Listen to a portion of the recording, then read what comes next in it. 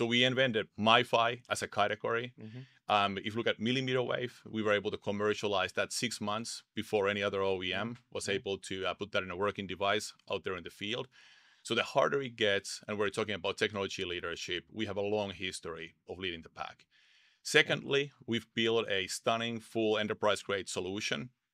The components, first, we have our Inseego module that we designed here in San Diego with our awesome engineering team. On top of that, we have our Edge Router OS, which is our device software stack. That includes advanced routing, security, all of those features that you need for an enterprise deployment.